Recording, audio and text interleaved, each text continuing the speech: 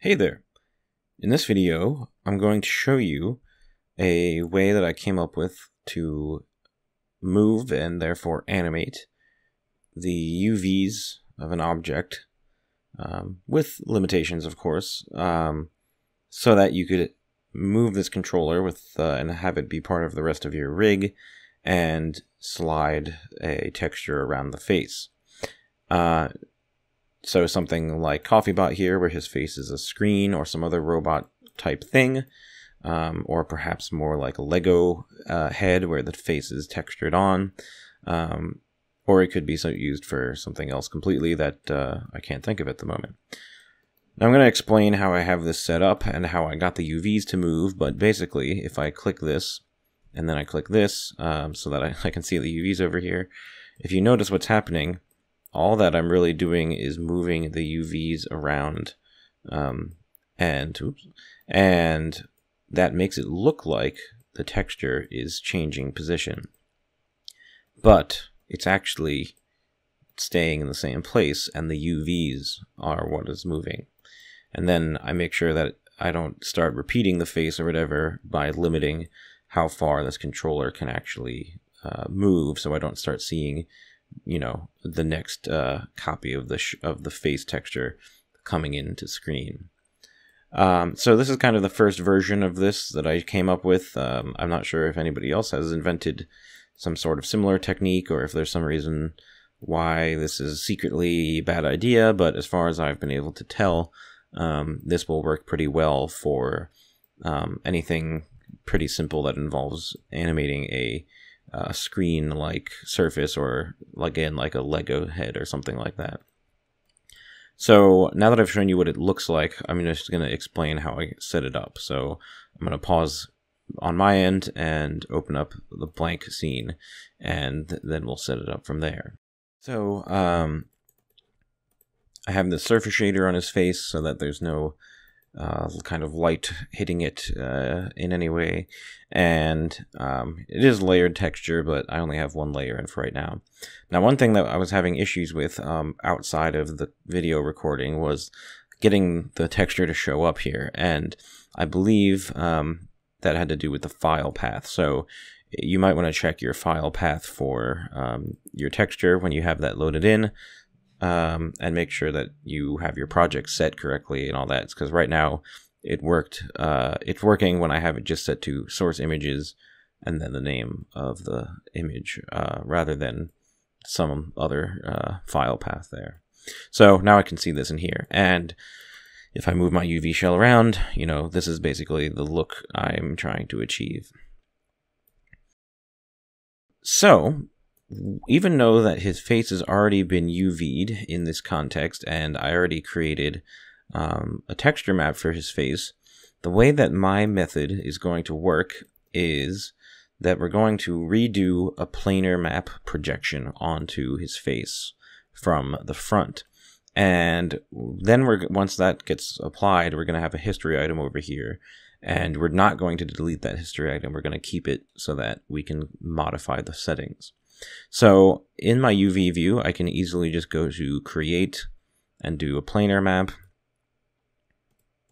And I'm going to have this come from the Z-axis, and we could click keep image height width ratio, and we're going to end up with this. Now obviously this doesn't line up perfectly with the texture, but that's okay. We could always adjust that. And the other thing that we'll notice is that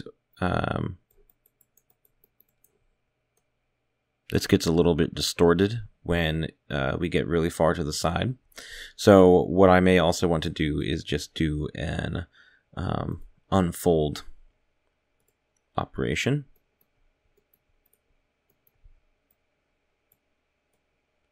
And unfolding it like that seems to have solved that issue, even though it didn't seem like a lot changed. So now my only history items on this are the polyplanar projection, because the unfold does not leave a history. So the two things that we're after are projection center Y and projection center X. And X, if I adjust that value here, we can see that will scoot my initial projection off to the left and right. And if I change the Y, then that will lift it up. Now, of course, the one slight problem with the Y is that it's starting at this weird value for some reason. So we might have a little bit of trouble lining that up perfectly, but honestly, if you're doing this from scratch, what you may want to do is do this whole part first, then export your UV snapshot and create your texture to be designed for wherever this is at its default setting, rather than what I did, which was already have a texture from a previous version of the character and trying to line that up. But anyway, I guess I can't select that because there we go. And I'm just going to kind of move this all the way up here, so it's just barely in the frame. And that looks like his face is back to where it was supposed to be.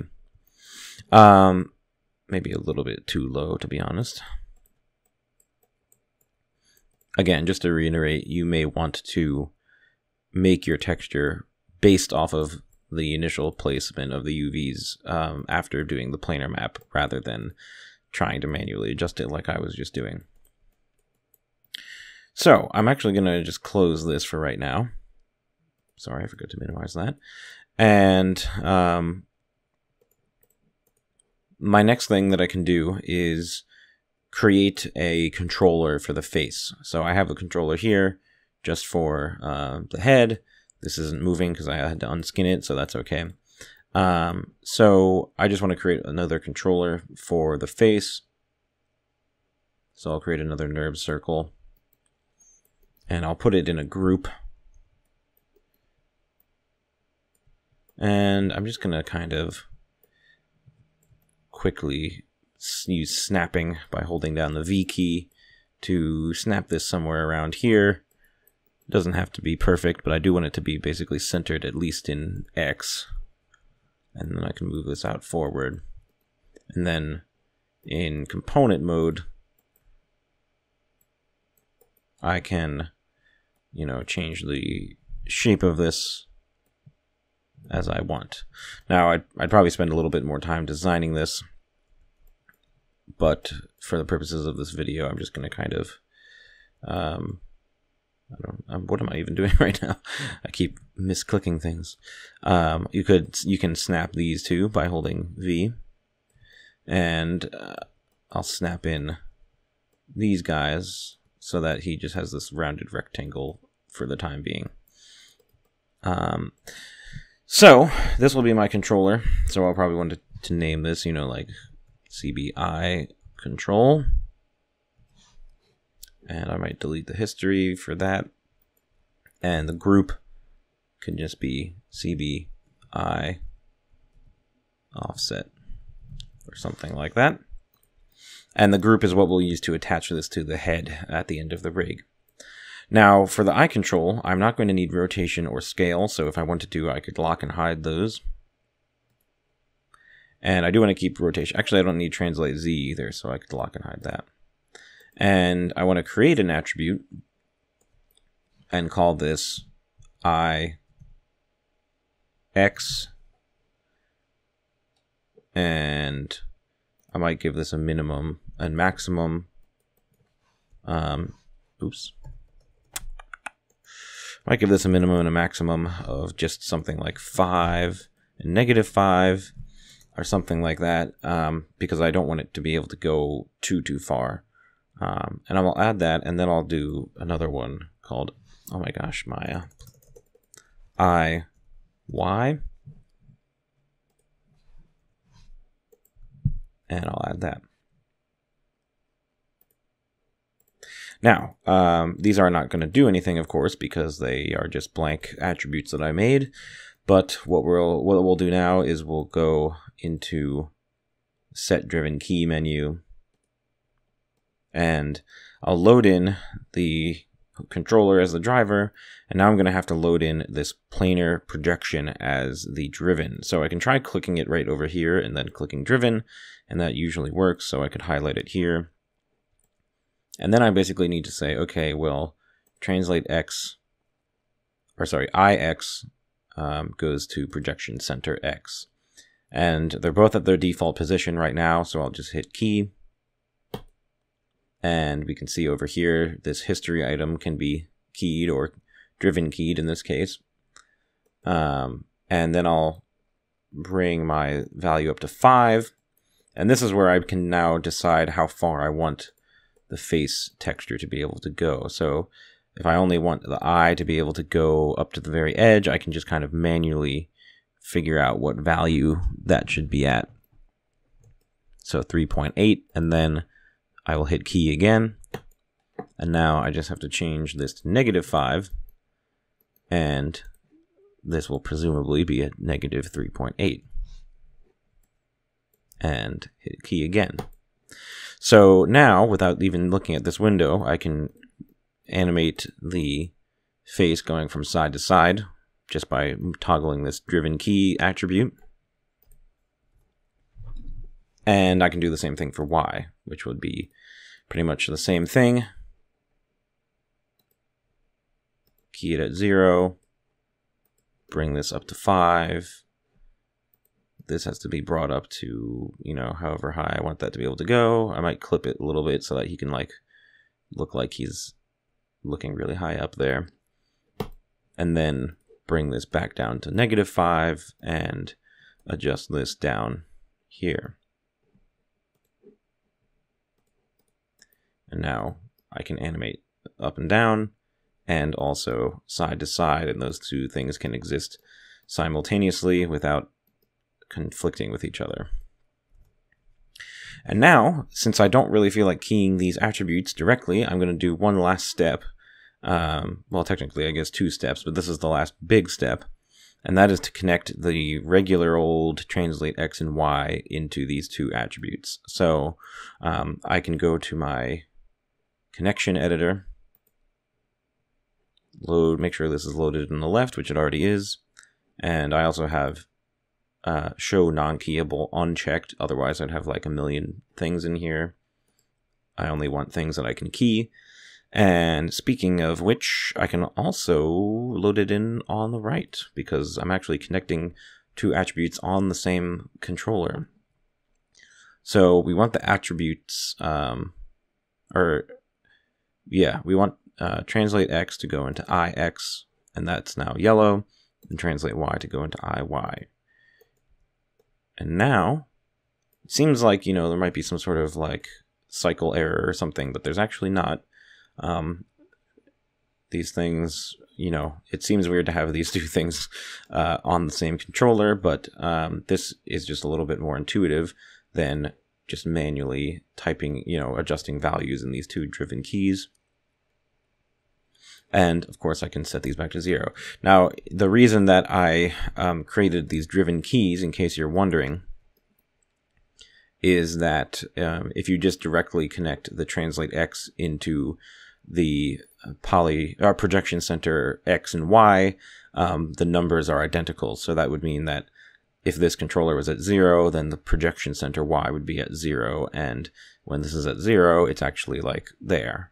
So that's why I came up with this routing through a driven key and then using the connection editor thing. And so the last thing that we would probably do is bring this up and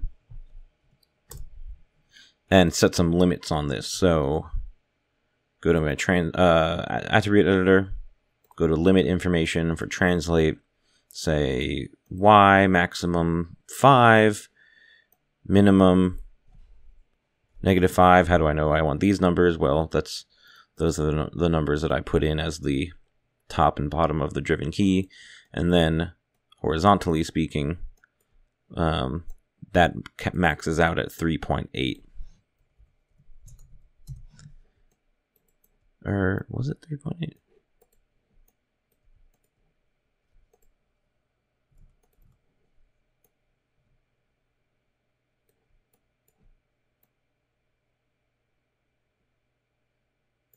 Oh, well, duh, it would just need to be 5. I don't know what I was thinking. 3.8 was the value of the projection center thing. So we don't actually need that. So I was overthinking that a little bit. This would also just be 5, and then -5 for the minimum. And now I don't have to, I can only move these a certain distance, and I don't even have to worry about accidentally like sending my eye controller flying off into the scene somewhere. And then last but not least, I would take this group and parent it either directly to the head controller or perhaps directly to one of the joints,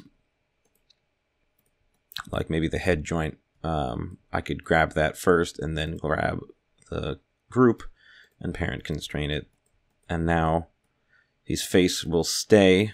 Oh, I forgot to skin that. Let me just quickly reattach that. I like to use just a single joint skin bind. And voila. Now we can move that around. This group is in its own local space. If we set the tool to object mode, we can now continue to move his face all around, and we can animate it from there. And one last thing to wrap this up, I am looking at how we could possibly have to like use UV sets to kind of have 2 separate controls for like the eyes and the mouth as 2 individual textures that can both be animated simultaneously. Still looking into that. The other thing is that this concept of using the planar projection map, you could still use this in addition to having you know, a layered texture with multiple images in it. So you could still be swapping out images or even putting in an animated texture with an image sequence and having an animated texture play like blinking or his mouth talking, and then still be able to move the texture around the face like this. All right, well, hopefully that was useful for everybody, and once I make any discoveries about pushing this idea further, I will try to record a video about that too. All right, hope you enjoyed this, and have a good day.